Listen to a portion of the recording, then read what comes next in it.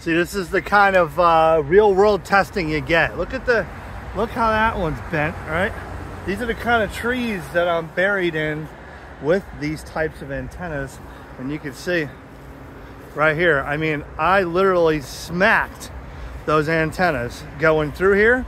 So as far as real world testing, I'll show you right here, right? I mean, this is definitely real world testing, and so far that thing has held up, and the SWR has maintained, including this tar heel here. That thing gets blasted. I mean, I already went through there and I thought these antennas were gone. Not only does the Diamond K400s, the K400 mounts hold and they do not move. That's the biggest thing here. See, those K400 mounts are definitely rated for some serious serious banging around. KJ4YZI, Eric, you're up, dude. All right, Tom. Hello, everybody. This is KJ4YZI, Orlando, Florida Mobile. Who can hear me today? 584, Long Island. 56, Wisconsin, Kansas. Venture 56 from the state of Maine. One New Hampshire.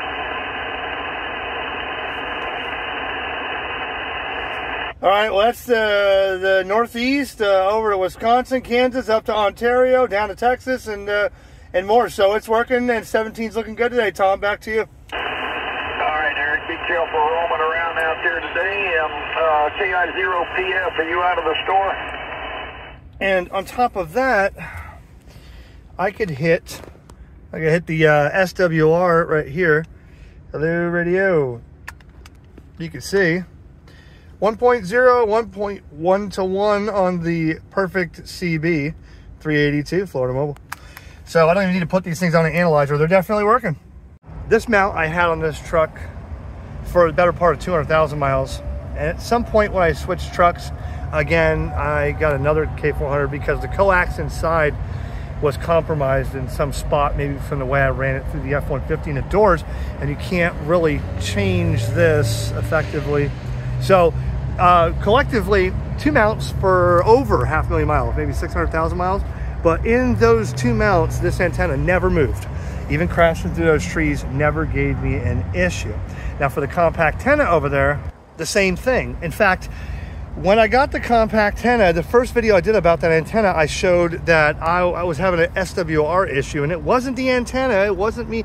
You know, make sure before you go trimming an antenna that you got the right mount that's good. You could see how the old mount was rusting on the door.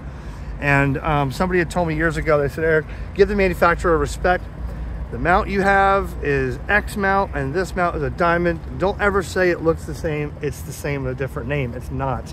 The Diamond mounts are definitely superior. And there's other ones. I think Comet makes one and stuff. That's great. But if you get one, China, Amazon, eBay, this is what's going to happen. It's going to rust, right? But with this one on here, you got about 30-something thousand miles on this antenna, on this vehicle, and you can see there's even some, you know, bugs and carcasses and stuff. But this antenna right here is used. It's been beaten, and it works with a flawless SWR. And I talk on 11 meters all over the country and the world on that Perfect CB antenna. Lastly, by CompacTENNA, you have this little guy, remember? And this is still hanging on. This is a cheapie mount. This mount here is a trunk clip mount, but it stays on here. I use this for APRS and a scanner because it seems to work great for a scanner, and for VHF, UHF, ham radio. You can use this for, you know, dual band radios, and there's a whole separate video I've done on these antennas. I actually got one of these going on my tower with a ground plane kit for local communications for vertical, and that's also CompacTENNA. And that antenna, I'll take this off just to show you after how many miles in a couple of years, it's looking good. I mean, the mount is old. The mount's not by CompacTENNA, but the mount is working.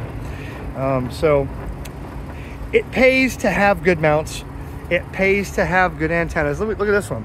This one here, that is a Comet mount. Now, that Comet mount is old, and the rust is from an old mount. But this antenna, this SBB7, my gosh, that thing has 750,000 miles on it. I know that because I go by the mileage of each vehicle that I use for work and how many miles it has, usually 200,000 miles, and how many times I've changed it. And this antenna is still 1.1 to 1 VSWR. So no problem at all with the Comet mount or the Comet antennas. Hello, CQ 382, Orlando, Florida Mobile, standing by. Hello, CQ 382, Orlando Mobile. I got you loud and clear. All right, thanks for the Great Lakes. 73 382, Orlando, Florida Mobile is clear.